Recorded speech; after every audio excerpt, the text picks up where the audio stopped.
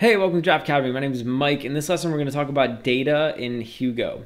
More specifically, we're talking about the data folder. And so the data folder is a folder that you've probably been seeing. Maybe you understand what it does, maybe you don't. Essentially, the data folder is just a place to put any data that you're going to be using for your website. And so in a way, it acts as like a mini database for your website.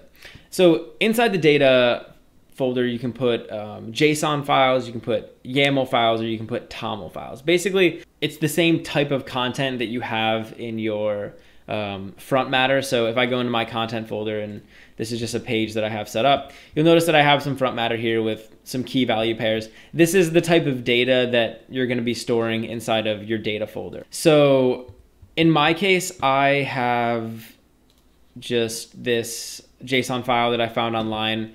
It lists out each of the United States with like the name, the capital, and the latitude and longitude. This is kind of like an example of something you might want to put inside the data folder, right? So I'm just going to copy it, and I'm going to create a new file inside this data folder, and we're just going to call it states.json, okay? Inside the states.json file, we'll paste all the states, okay? And so we have this states.json file inside the data folder. The question now is, how can we access this data inside of our templates? Now, in my case, I have two layouts. I have a list layout and a single layout. So let's take a look at this single layout. How can we access the data from the states.json file? Well, it's actually pretty easy. And what I want to do is range over it. The information in this states.json is formatted so that I can kind of loop through each one of these objects and display their information. And so we're going to type range, and you're going to access this data using .site.data and then the name of the file. And in my case, it's just states. And so I can range through all of the states inside this file using that range command. And then we're just gonna end. And so inside here, I just wanna type out the name. And so you can see here, we have all these different attributes: name, capital, latitude, longitude. Let's just start with name and we'll see what happens.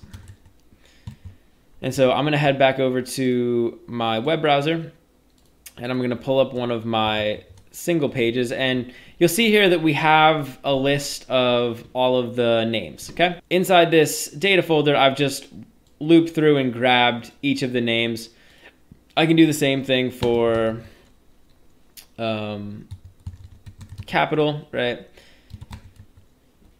And you'll see that the list updates with all the state capitals as well. This is actually pretty easy to understand. I think if you have had experience like ranging through structures in Hugo before, then doing it with data is really easy. You know, the only sort of thing here is just how to access it. And so you can access it with site.data and then the name of the file, or the names of any folders that the file might be stored in inside the data folder. And again, inside of here, you can store JSON, YAML, or TOML files. It doesn't really matter.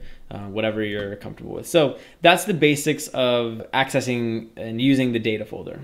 Hey, thanks for watching. If you enjoyed the video, please leave a like and subscribe to Draft Academy to be the first to know when we release new content.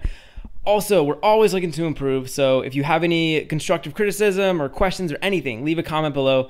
Finally, if you're enjoying Draft Academy and you want to help us grow, head over to draftacademy.com/contribute and invest in our future.